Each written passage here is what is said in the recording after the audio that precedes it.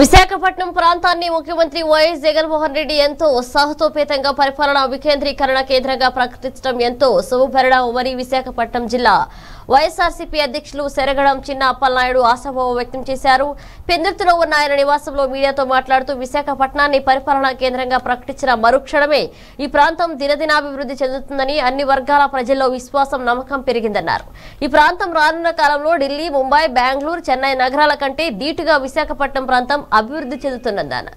ముఖ్యమంత్రి జగన్మోహన్ రెడ్డి ఇలాంటి మంచి నిర్ణయం తీసుకుంటే మాజీ ముఖ్యమంత్రి నారా చంద్రబాబు నాయుడు విశాఖపట్నాన్ని పరిపాలన రాజధానిగా రాకుండా చేయడానికి ఎత్తులకు పై ఎత్తులు వేసి డీలా పడ్డారన్నారు. ప్రజలందరూ ముఖ్యమంత్రి జగన్మోహన్ రెడ్డి ఆశీర్వదించాలని శరగడం చిన్నప్పలనాయుడు ప్రజలకు పిలుపునిచ్చారు. అది ఎంతో సాహసోపేతమైనటువంటి నిర్ణయం.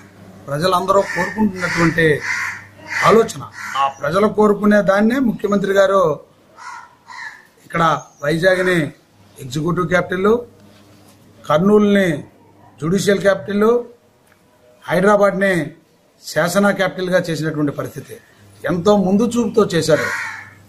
అంటే ఇంత ప్లింత్ ఏరియా గల బిల్డింగ్లో ఉంటే ప్రజలకు పరిపాలన చేయడానికి ఏమైనా మహారాజుల తాలూకా పాలన, ప్రజల సొమ్ము తీసుకెళ్లి రాజుల సొమ్ము రాళ్ళు పోలన్నట్టు తీసుకెళ్లి మీరు పెద్ద పెద్ద కట్టడాలు కట్టేస్తాం, ఇది దేశం తాలూకా రాజధాని, ఒక రాష్ట్రం తాలూకా రాజధాని.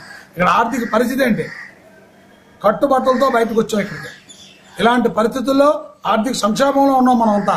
ఇలాంటి పరిస్థితుల్లో మీరు ప్రపంచ దేశాలన్నీ తిరిగేసి అక్కడన్నీ చూసి ఆ విధంగా రాజధానులు కట్టేస్తాం. నిజంలో చూస్తే ఏం లేదు. ప్రజలంతా చూశారు మీ 5 సంవత్సరాల పరిపాలన మీరు ఏం చేశారో.